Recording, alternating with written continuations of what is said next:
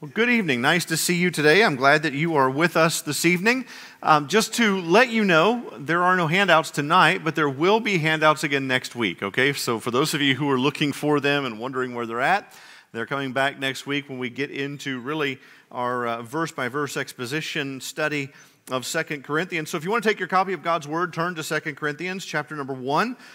Tonight we're just going to do kind of what we did a few weeks ago before I started preaching through Romans, an overview of 2 Corinthians.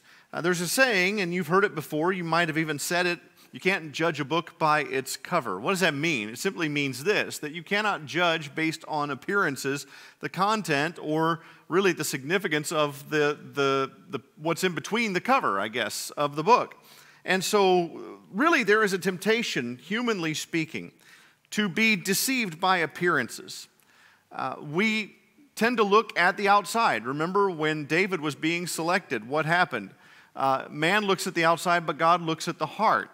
And so there was something going on years ago, many, many years ago, within the church at Corinth, in which people were being tempted to look at appearances and being deceived by appearances.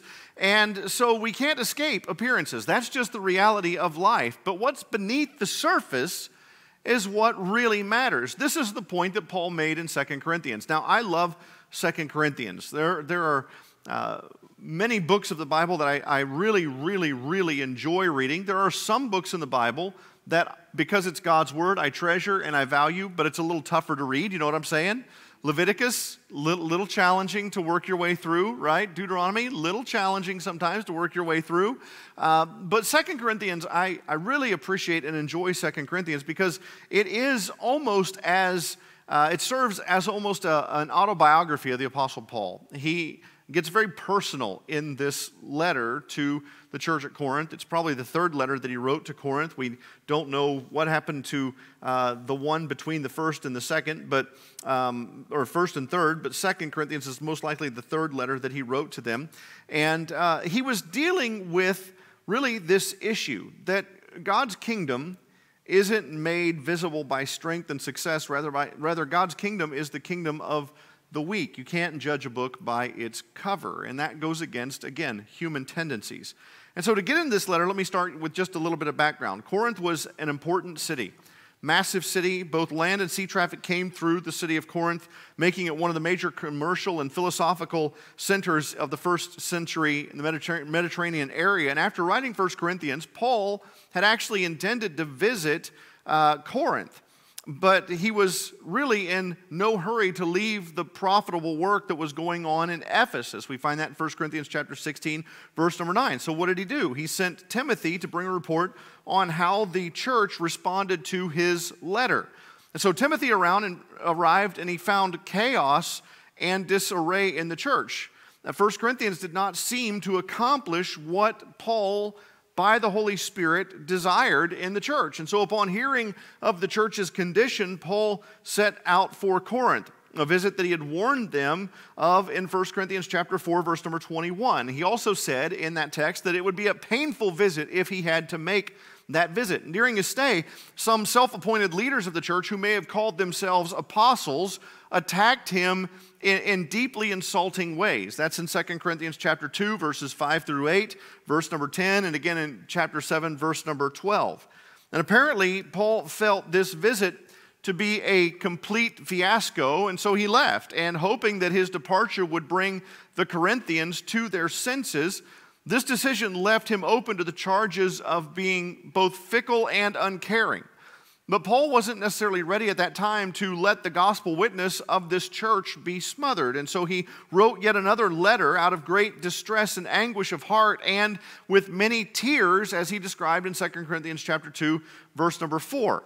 Now, this letter is the one that I referred to before. It has not survived. It was delivered evidently by Titus, and it assures the Corinthians of his love for them, but also he had stern words of rebuke directed to them. And despite all of the turmoil in the church, Paul actually tasked Titus with receiving a collection from the Corinthians for the impoverished church in Jerusalem. Meanwhile, Paul left Ephesus after a riot broke out, went to Macedonia to wait for Titus, and he was afraid that his severe letter to the Corinthians might have hurt them too deeply. But Titus then came back, and he brought a good report. And his concern for the church at Corinth actually turned to joy. So look with me in chapter 7, verse number 8, and you'll see what I'm talking about. 2 Corinthians chapter 7, verse number 8. We are going to be all over 2 Corinthians tonight, so be prepared to turn and read along with me. 2 Corinthians chapter 7, verse number 8.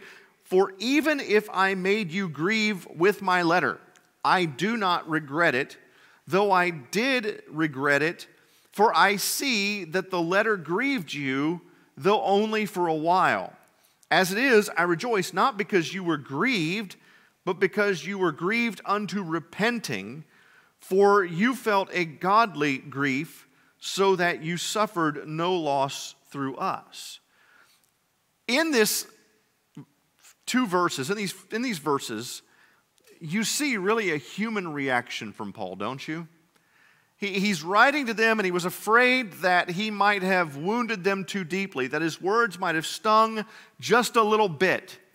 But then, after he heard the report from Titus, he realized, okay, that's exactly what they needed. It was actually good for them to receive that stern rebuke. They received it, and they repented, and they changed. There comes a time in almost every pastor's life and ministry where he has to issue stern words, where he has to say things that he knows are going to wound the people that are hearing them. It's not fun. I've only known a few who probably enjoy it. Most don't. But the reality is, it is one of the more loving things that a faithful shepherd can do, to rebuke believers who are erring and pursuing sinful actions and lifestyles, in the hopes that they receive the rebuke and turn, they repent. But it's not just pastors who have to do this. Faithful believers, faithful brothers and sisters in Christ will often rebuke another brother or sister who is living in sin and in error. And sometimes that rebuke has to be somewhat sharp. Yes, it's speaking the truth.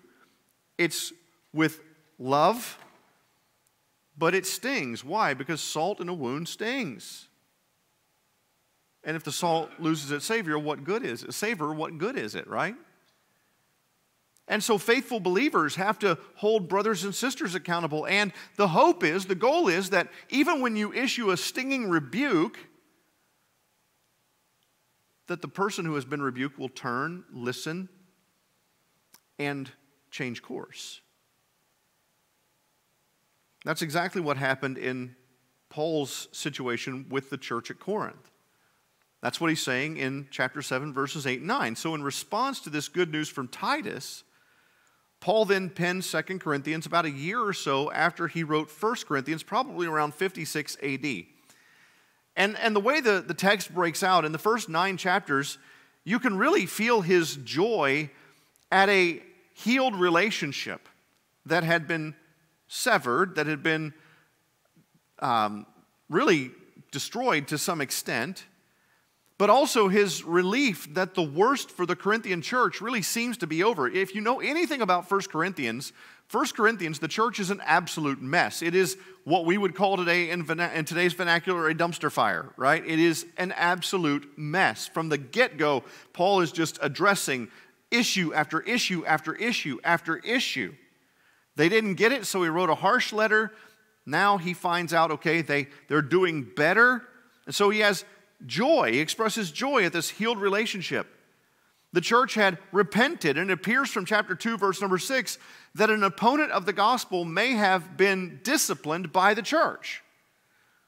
But before sending the letter, Paul must have received some more disturbing news from Corinth. It seems that once again, the so-called super apostles were challenging his authority and ultimately the gospel. And as a result, 2 Corinthians ends with more strong rebukes. So the first 9 chapters, man, things are good. You get into the last few chapters, now Paul is rebuking them again. Paul is warning them again. Now that you know the background, let me summarize a bit about why Paul wrote the letter.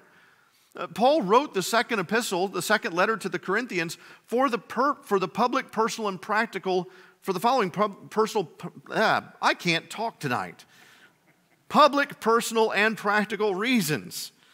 See, Paul was so concerned about the public conduct of some of the Christians in the church that he wrote to explain really some key doctrines of the faith better, and then to give instruction and warning to some of the members of the church. Paul was also personally criticized, and so he wrote to defend his ministry.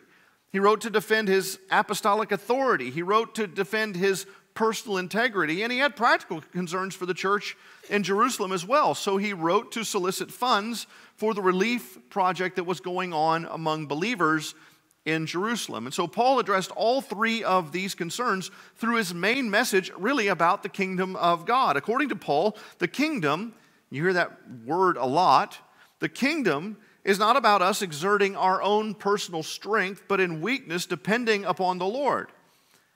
As Jesus told Paul in 2 Corinthians chapter 12, verse number 9, my grace is sufficient for you, for my power is made perfect in weakness. So those who would be deceived by Paul's opponents because of their apparent strength missed the true nature of the kingdom. So for the rest of our time together tonight, what I want to do is just consider what characterizes the kingdom according to 2 Corinthians. Specifically, I want to point out 3 themes about the true nature of the kingdom that really run through this letter. First of all, if you're taking notes, this is the first theme. Kingdom apostles display God's power in weakness. Kingdom apostles display God's power in weakness. So the Corinthian church needed weak apostles like Paul, not so-called self-described super apostles. So the defense of Paul's apostleship really takes up a large part of the book, including most of the first 6 chapters, and then chapters 10, 11, and 12. And so Paul did not do this because he was a self-promoting egotist. He was defending himself because in being drawn away from Paul, the Corinthians were actually being drawn toward those who are egotistical. Those who did not have the apostolic commission from Jesus that Paul had. They claimed to be apostles, but they were not truly, genuinely apostles. And so those who were opposed to Paul were taking advantage of 3 aspects of Paul's apostleship that they believed made Paul untrustworthy. They said this about Paul: he's unstable. He's unstable. How did they come up with that? What drove them to make that accusation? Well, Paul had planned to visit the Corinthians again, but in the end decided not to. And so his critics were claiming that this was because he was unstable. He was fickle. He couldn't make up his mind. I'm going to come to you, no I'm not. I'm going to come to you, no I'm not. So look at 2 Corinthians chapter 1, verse number 17. And Paul explains this as he begins to defend himself. He says, "Why was I vacillating when I wanted to do this? Do I make my plans according to the flesh, ready to say yes, yes, and no, no at the same time?"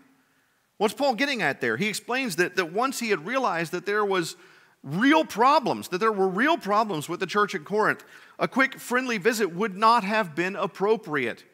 And a quick stern visit would not have been kind or encouraging. So he thought it would be better for the Corinthians, far better for the Corinthians, if he did not visit until things had been cleared up.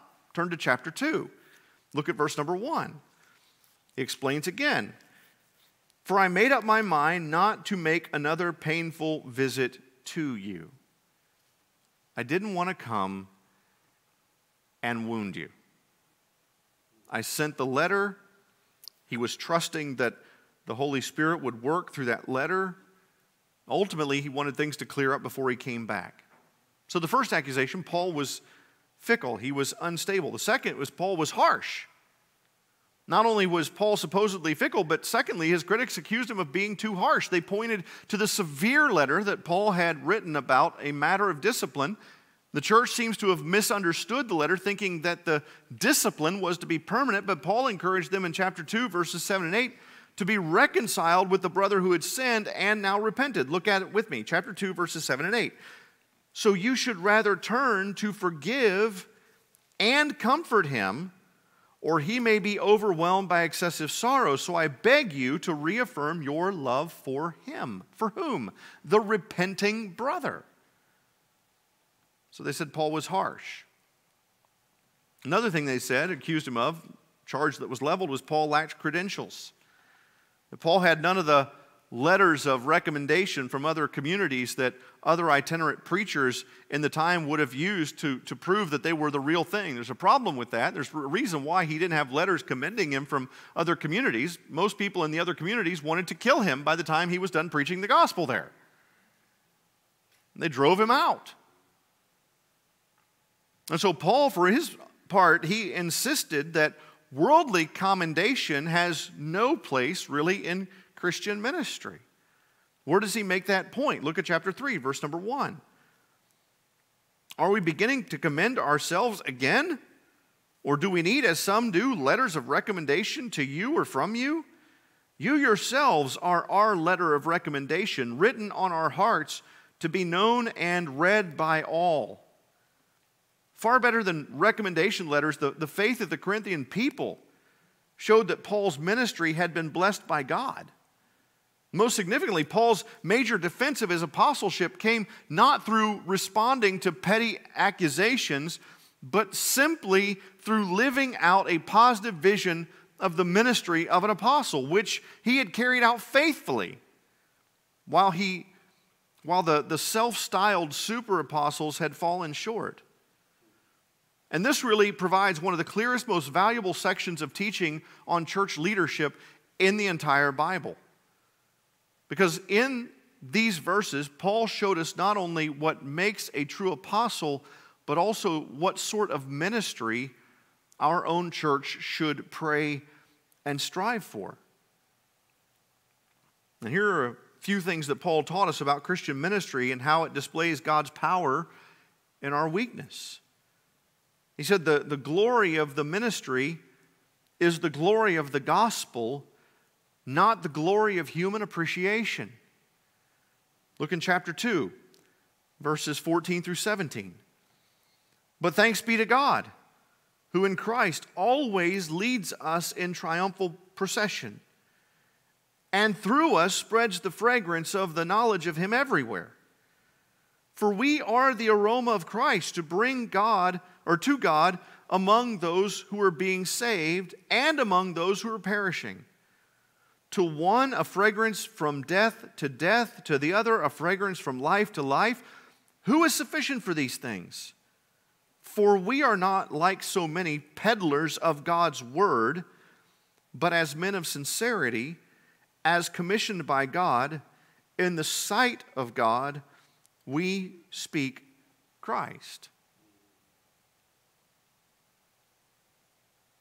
In other words, proclaiming the message of Jesus Christ is glorious, regardless of whether people reject it or embrace it. It doesn't matter. So many people today, they only want to preach or teach if they have a big crowd. They're not interested in preaching and teaching to 5, 10, 15 people. They want the chairs filled. They want to preach before the masses. And you know, when I was younger, that seemed really, really important to me. And God, by His grace, never gave me the opportunity to do it. When I started in teaching ministry, the first place I ever taught was the Clinton County Adult Daycare. It was the only place that I had made available to me to teach.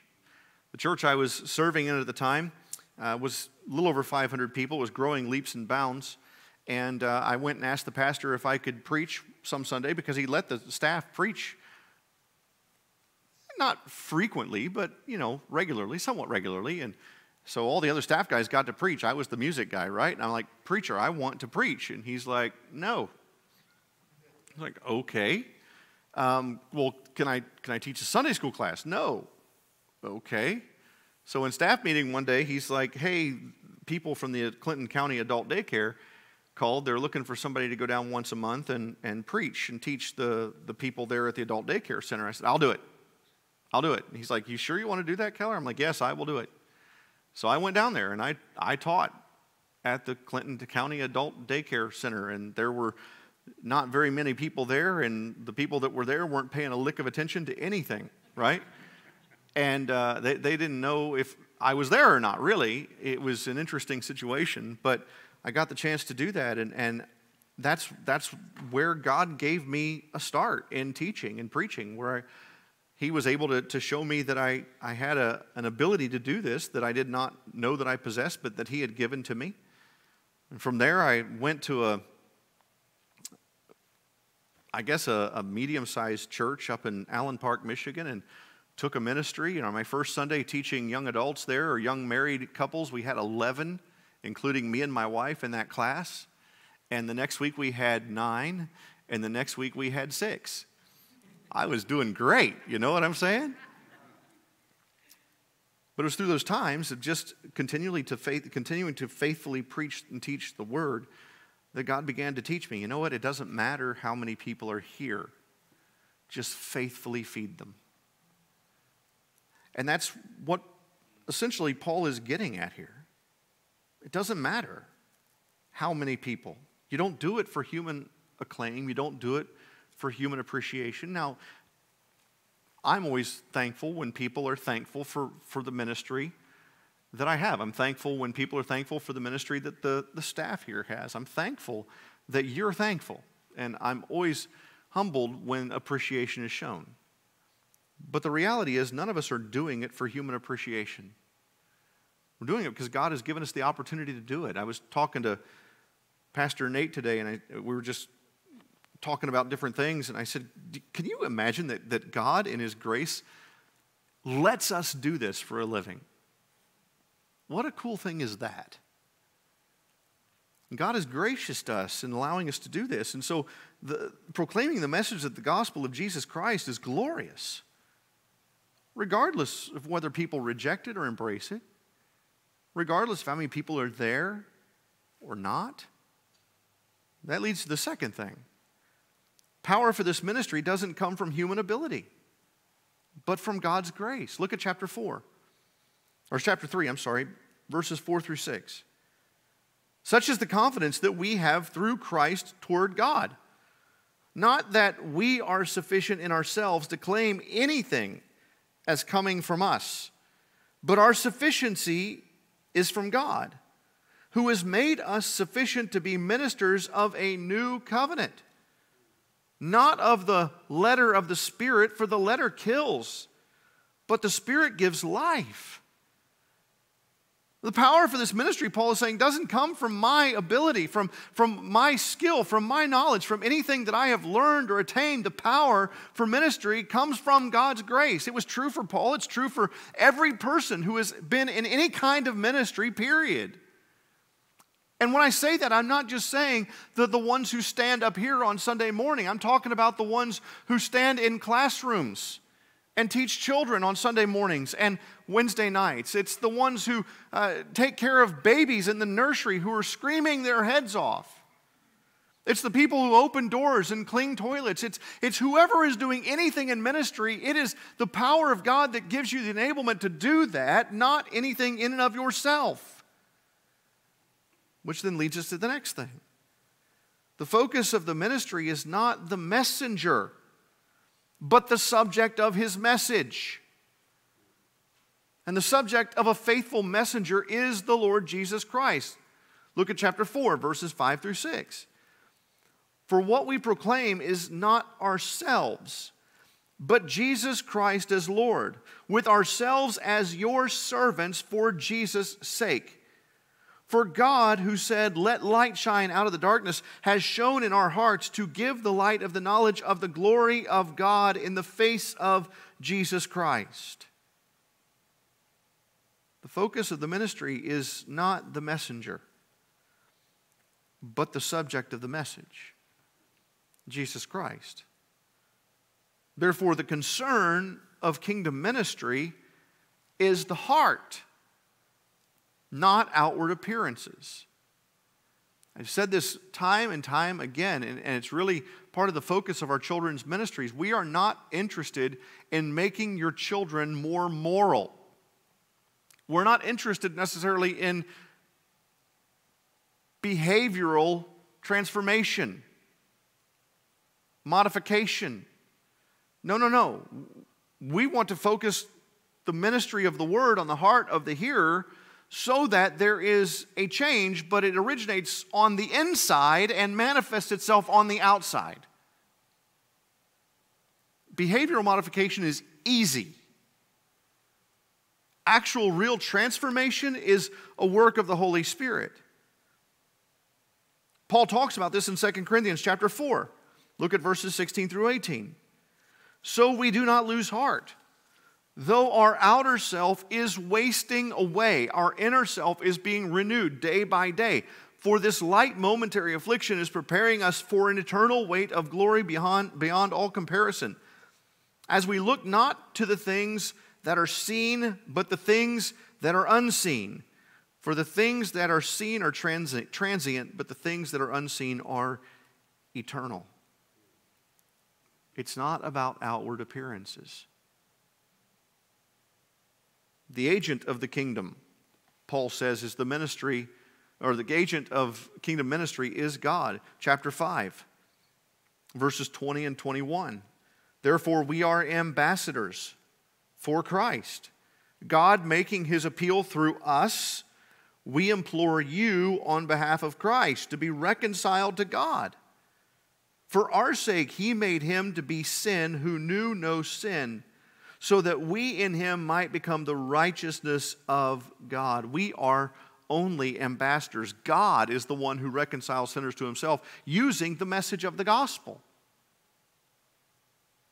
The result of kingdom ministry is changed lives. Turn to chapter 6. Look at verse number 14. Do not be unequally yoked with unbelievers. For what partnership has righteousness with lawlessness? Or what fellowship has light with darkness? Chapter 7, verse number 1. Since we have these promises, beloved, let us cleanse ourselves from every defilement of body and spirit, bringing holiness to completion in the fear of God. Brothers and sisters, this is what the ministry of weak apostles looks like. It is not about outward appearances, but spiritual realities. The reality of God glorifying himself by showering grace upon undeserving, weak sinners like you and me. And Paul solidified his case toward the end of the letter in chapters 10, 11, and 12. Apparently, Paul's opponents believed that if a teacher was popular and successful and lived a life of good fortune, then of course his message must be true. How can anybody driving a Beamer be wrong, right? How can anybody flying their private jet be wrong, right? Paul, in contrast, seemed like a real loser. He was always getting beaten up. He was put in prison. He was literally chased out of cities by angry mobs. So can't you almost hear the super apostles make fun of him? What a failure. Who would listen to somebody who suffers so greatly? Maybe he's cursed, not blessed of God. For their part, the super apostles would pile up lists of all of the achievements and qualifications that they hoped would then impress their audience. And I'm sure to a degree it did impress their audience. And Paul engaged in the same type of argumentation in these last chapters. He amassed a giant pool of evidence, citing example after example after example to make his case. Except in Paul's situation, everything that he listed is utterly unimpressive. He didn't talk about his private jet. He didn't talk about his multiple cars. He didn't talk about his mansion that he lived in. He didn't talk about all of the money that he had in the bank. He didn't talk about the millions and millions of dollars that had been given to him and invested into his ministry. Here is how Paul lists his evidence. Turn to chapter 11. Look at verse number 24. 5 times I received at the hands of the Jews the 40 lashes less one. 3 times I was beaten with rods. Once I was stoned. 3 times I was shipwrecked. A night and a day I was adrift at sea. On frequent journeys in danger from rivers, danger from robbers, danger from my own people, danger from Gentiles, danger in the city, danger in the wilderness, danger at sea, danger from false brothers, in toil and hardship, through many a sleepless night, in hunger and thirst, often without food, in cold and exposure, and apart from other things, there is the daily pressure on me of my anxiety for all the churches. From pain to sickness to shipwrecks to persecution to the famous thorn in the flesh, Paul's resume was a catalog of weakness. He's boasting, but he's boasting like a fool from the world's eyes, because he says in 2 Corinthians chapter 11, verse number 30, if I must boast, I will boast of the things that show my weakness. And this is a good question to consider. Do we value the same things the world values? Should we choose a church because we like the pastor's speaking voice when he preaches? Do we choose a church because we like his educational pedigree? Well, this pastor has these letters after his name, therefore he's qualified.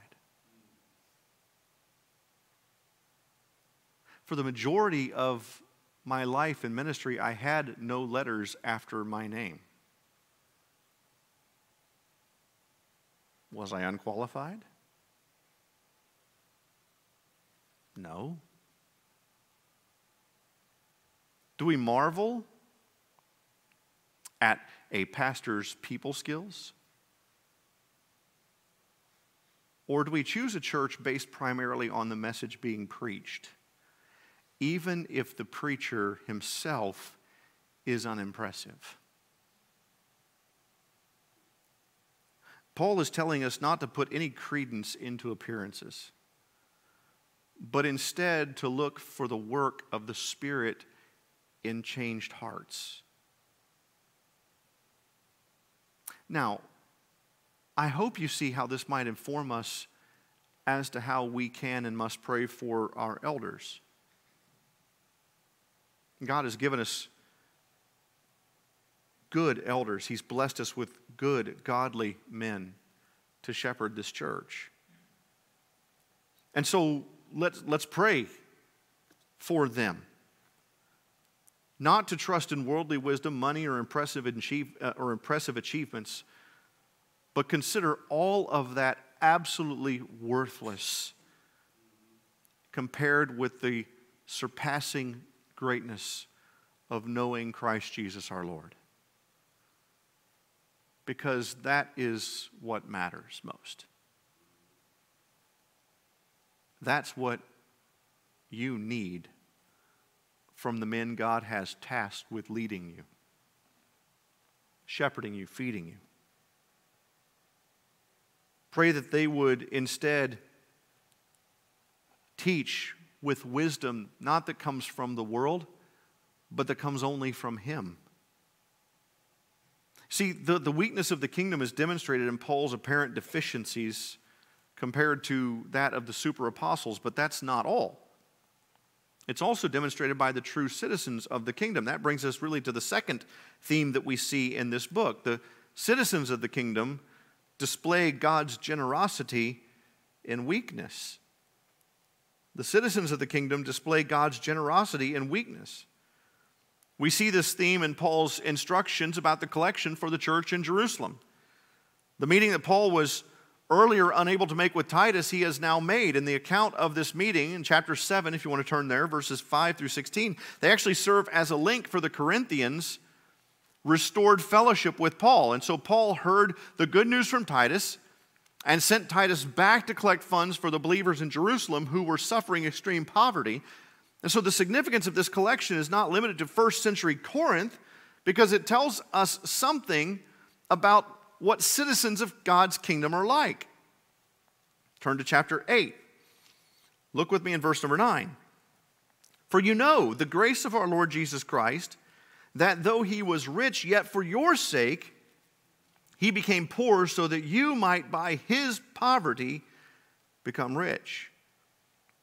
The exhortation to give is really a test of whether the Corinthians have truly grasped Paul's teaching about the kingdom of God, a kingdom that is built on the sacrificial generosity of Jesus Christ.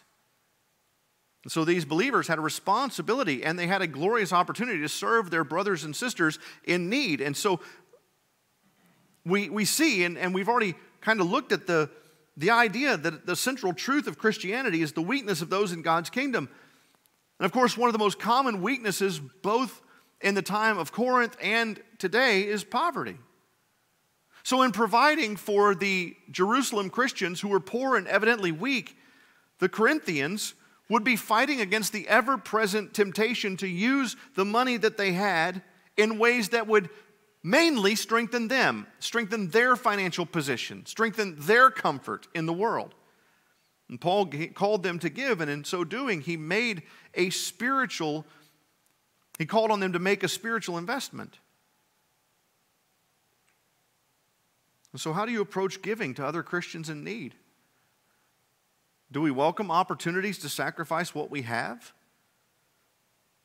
What would it look like for us to be characterized by the heart that Paul says the Macedonians exhibited?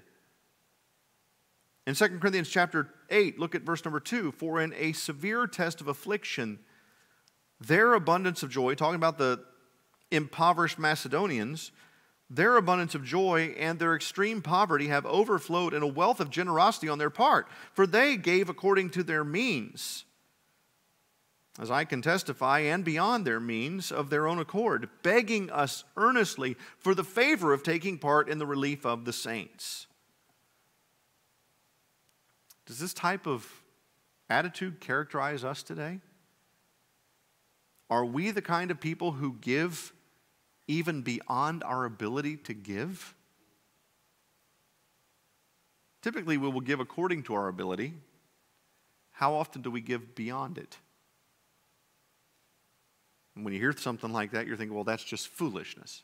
Why would you give beyond your ability? That doesn't make any sense.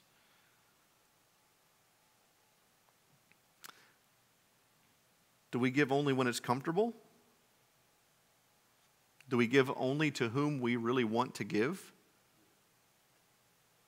One of the things that Paul stresses in this theme is that generosity is an attitude that comes from God's grace, and that giving is actually a fruit of our faith in Christ.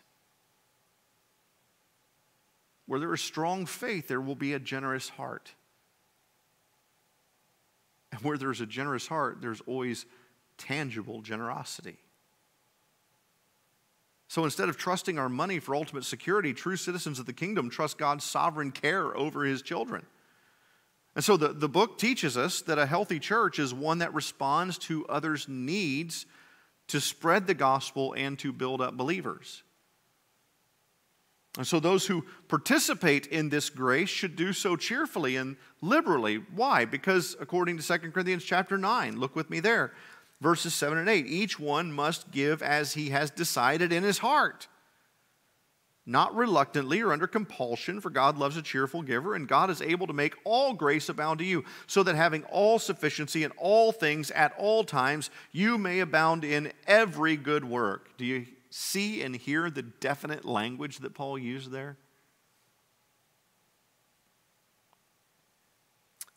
So the second theme is the weakness of the kingdom citizens. The last theme runs through this letter, and it's really the result of such weakness in our churches. The church of the kingdom displays God's grace. The churches of the kingdom display God's grace in weakness. One of the things that I love about 2 Corinthians is the fact that throughout this letter, Paul stressed the importance of the church. I am convinced that so many believers really have no clue how important, how vital the church is. That it is not something that we simply attend, but it is something that we are connected to, that God uses in a formative way in our lives.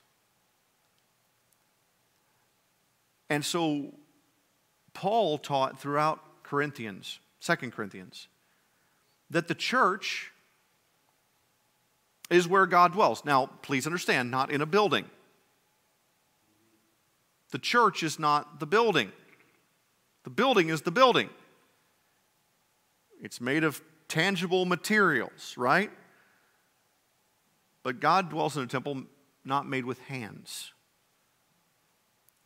And so God dwells in His church, God's people. And therefore, Christians are called to holiness. Now, that is a word that causes the hair on the back of people's necks to stand up sometime. Oh, no, you're talking about holiness. Here we go again. Legalism, holiness, legalism. It's like people just make a direct line from holiness to legalism, and it's not a real or accurate equation. Look at chapter 6.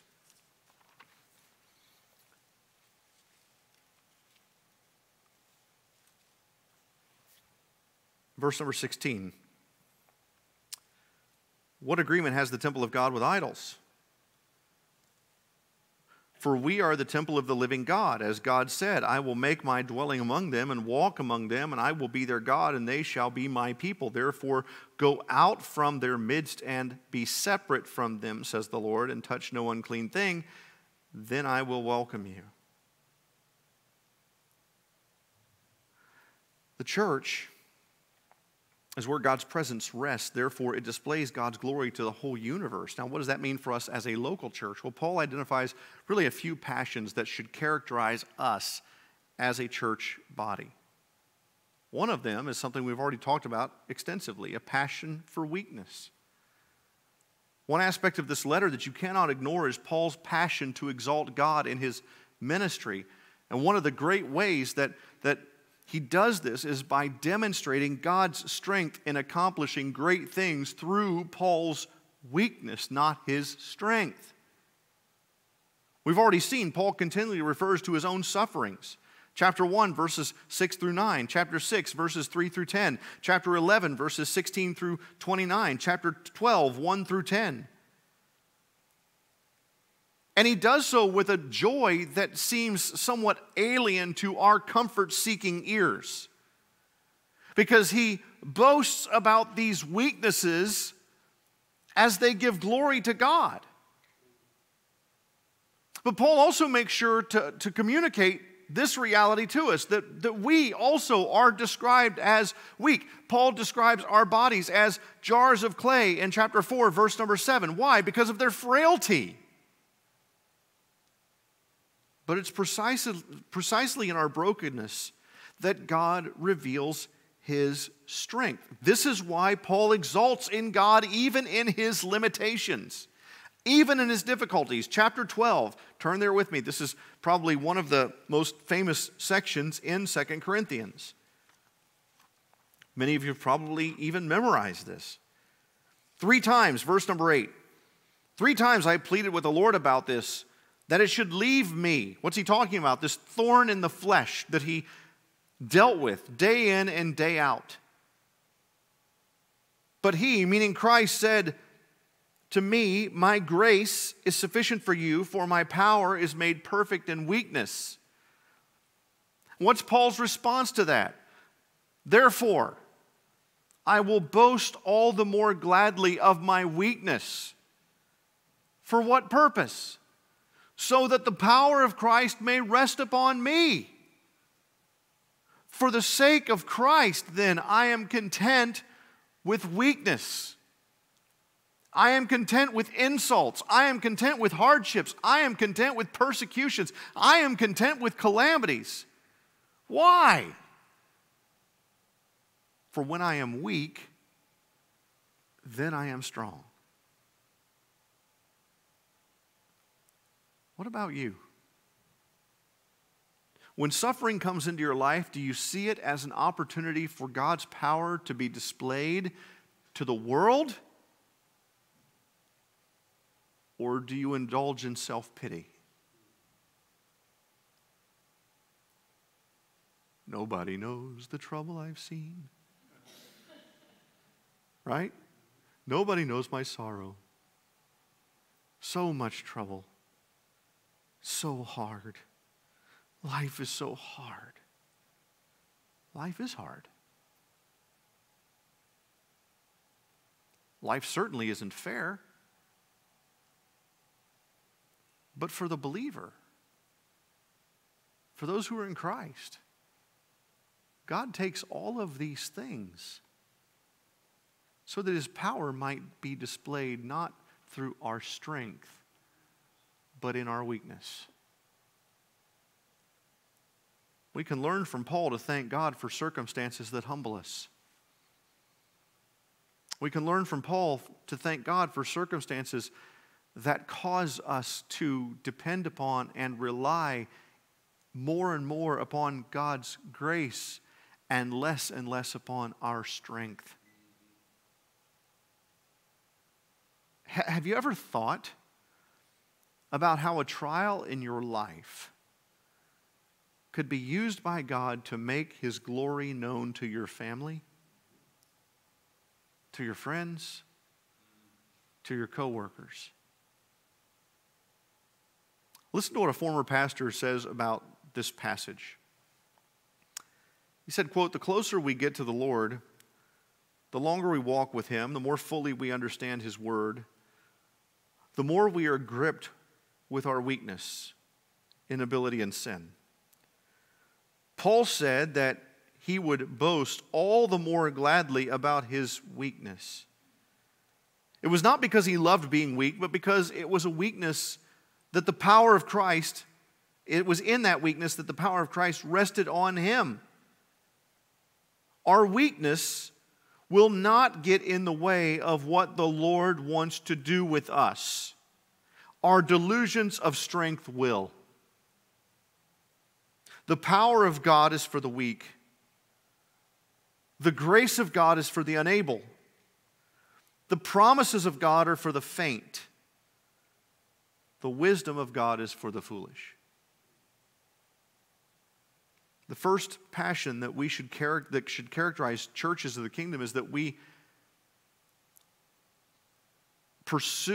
passionate for weakness. Why? Because weakness ultimately reveals the sufficiency of Christ. The second thing is a passion for the gospel. Paul's ministry had been under attack. His authority was questioned by these super apostles. And so in response, he highlighted in this letter the true gospel, because by reminding the Corinthians of this central message of forgiveness of sins through faith in Jesus Christ, he would expose his opponents as false teachers who had failed to grasp the reality of God's grace. This means the priority of the gospel should be evident in our church, especially in the preaching. The gospel is what Paul preached, and it is why he preached. Like Paul, we preach Christ Jesus as Lord. Chapter 4, verse number 5. Because we are the Lord's ambassadors. Look at chapter 5 with me. Look at verse number 14. For the love of Christ controls us, because we have concluded this, that one has died for all, therefore all have died. And he died for all, that those who live might no longer live for themselves, but for him who for their sake died and was raised. Drop down to verse number 18. All this is from God, who through Christ reconciled us to himself and gave us the ministry of reconciliation. That is, in Christ, God was reconciling the world to himself, not counting their trespasses against them, and entrusting us to us the message of reconciliation. Therefore, coming to a verse we already referenced, we are ambassadors, representatives for Christ, God making his appeal. How? Through us. We implore you on behalf of Christ to be reconciled to God. For our sake, he made him to be sin who knew no sin, so that in him we might become the righteousness of God. Verse 21 is one of the most compact summaries of the gospel in the entire Bible. Before a holy God, every human being stands guilty because of our sin. Sin deserves punishment. Jesus Christ, however, the eternal Son of God, was sinless. He deserved no judgment. But out of love, Jesus stepped into our place and he took the punishment that we earned, dying on the cross. Jesus then rose again, offering the gift of life, his perfect righteousness to all who would turn from self and sin and believe in him. This message of Christ being a substitute in our place, being sin for us, bearing God's punishment, was central to the health of the Corinthian church. And it's central to the health of Crosspoint Church. And so we should pray that this good news will never become stale to us. That when you hear myself or one of the other pastors of the church or any other teacher of the church give you once again the basic tenets of the gospel, you don't roll your eyes and think, oh, there's the gospel again. I'm already saved. I don't need to hear this. Yes, you do. Because it reminds you of what you were saved from and the price that was paid to purchase your salvation.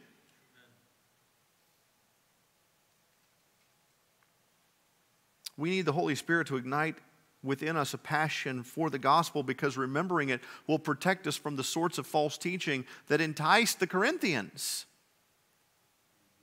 And so a church passionate about the gospel is also careful to refute false gospels that do not preach the biblical Jesus. And there are a lot of them out there.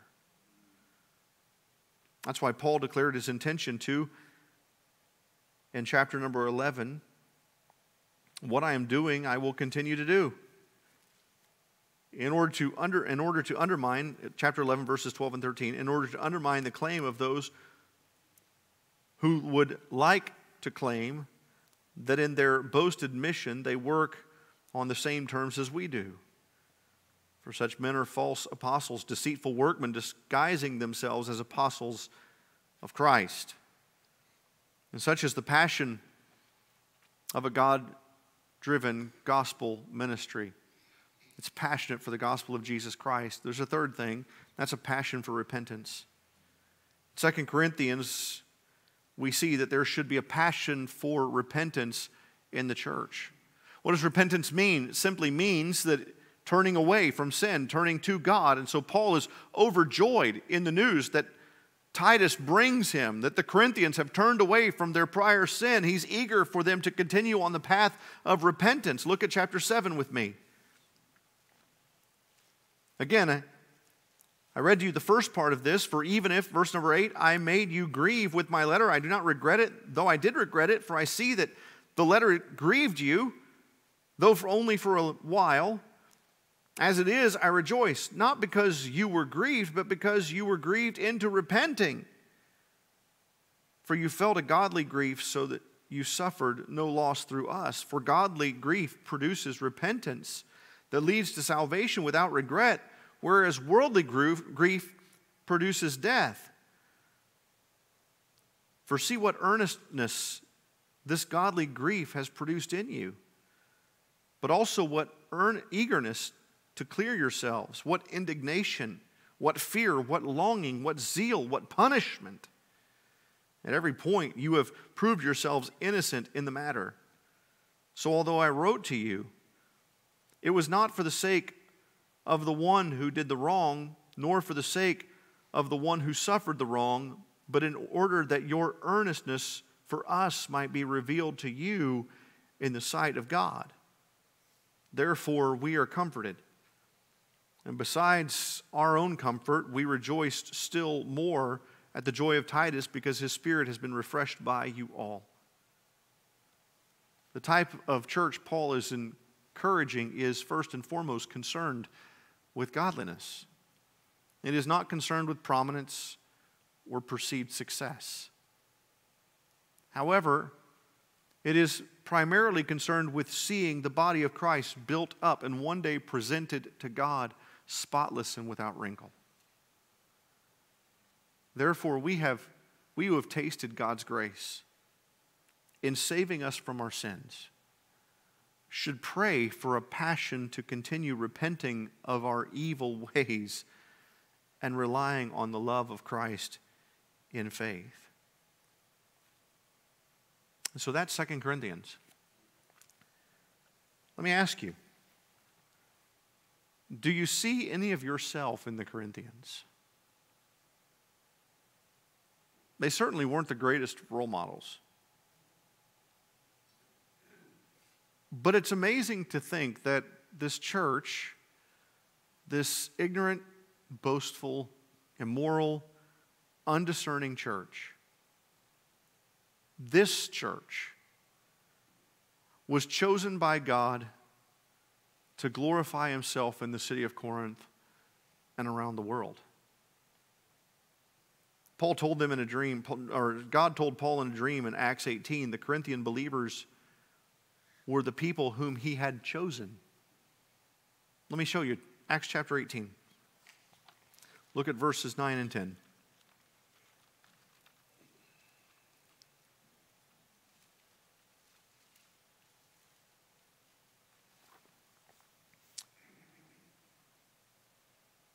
God said to Paul, the Lord said to Paul one night in a vision, "Do not be afraid, but go on speaking and do not be silent, for I am with you. No one will attack you to harm you, for I have many in this city who are my people." And he stayed 1 year and 6 months teaching the word of God among them. These were also the people that Paul poured so much of his heart, soul, and sweat and tears into during his short ministry here on earth. And if we don't get anything else from this letter, then let us understand this. The church is never promised to be perfect on earth. If you're looking for a perfect church, guess what? You're not going to find one. It doesn't exist. If anything, as Paul reminds us, the church is made up of those who are apparently weak and foolish and insignificant in this world. But our weakness is the soil where God's power makes real fruit grow to his glory. And we follow a Savior who modeled just that. 2 Corinthians chapter 13, Paul says, "For he was crucified in weakness, but lives by the power of God. For we also are weak in him. But in dealing with you, we will live with him by the power of God." And so those who hope in the resurrection of Jesus, they trust God as he works to transform them from selfish, cranky, impatient, weak people like us into his glorious and radiant bride. And so Paul ends with these words: "The grace of the Lord Jesus Christ and the love of God and the fellowship of the Holy Spirit be with you all." I hope you're looking forward to 2 Corinthians. It is going to be a lot of fun. It's also going to be very challenging to us, and whenever we get through it, and I'm not in a hurry, we'll take as long as we need for this one. That's the beauty of Wednesday nights, right? We're just going to take as long as we need to take. And we're going to work our way through this, and by God's grace, he will work in our lives through 2 Corinthians. Father, thank you for our time together. Thank you for giving us your word. Father, I ask that as we endeavor to study, that you would guide and direct, and that you would bless, Father, that you would give us eyes of understanding, Lord, that we would glory in the weakness that's so predominant in our lives, that your power might be made known and seen. So, Father, I praise you and ask you to work in us. For I pray it in Christ's name. Amen. Thank you guys so much for being here this evening.